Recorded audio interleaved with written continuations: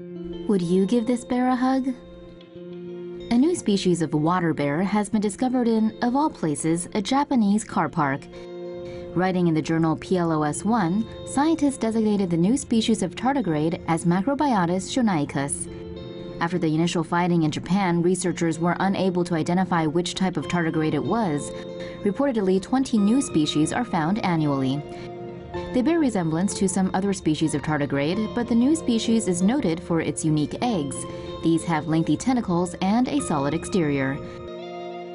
Researchers also noted the creature's mouth, which has 3 circular layers of teeth. The research was carried out by scientists in Japan and Poland. Nature's weird. Don't have a cow, mankind.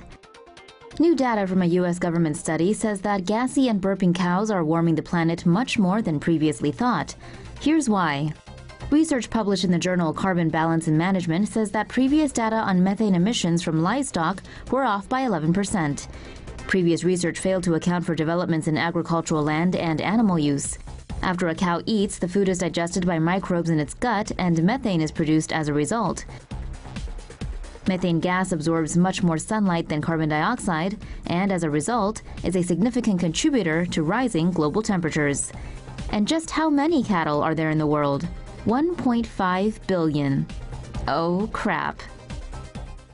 Here's how horses got their hooves. A new study can now finally explain how and why horses evolved from having toes to hooves. Equines, such as horses and zebras, are unique for being the only living animals with only one toe on each foot. But this wasn't always the case. The earliest horses were small and lived in forests, with 4 digits on their front legs and 3 on the back. The side toes were essential and helped carry their body weight. As their habitat transitioned from forest to grassland, horses' bodies grew larger and their side toes started to shrink. To compensate for the extra load, the middle toe bone became thicker and more robust. Transitioning to a single toe may have also made it easier for the animals to run farther and faster. The study examined fossilized bones of ancient horses and used computer simulation to determine how the bone structures bore the animal's weight. Scientists discover ancient ticks that fed on dinosaurs. Scientists have discovered a new species of tick called Dinocroton draculae in ancient fossils. The name means Dracula's terrible tick. The ticks were found inside 99-million-year-old lumps of amber from Myanmar. 2 of the ticks were found with a dinosaur feather. 1 was wrapped around it. Researchers say the finding is the first direct evidence that ticks fed on feathered dinosaurs. Scientists suspect the feather belonged to an unknown type of dinosaur or an ancient bird species called enantiornithine.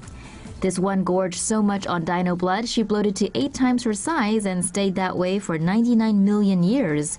Now that's an epic cheat day.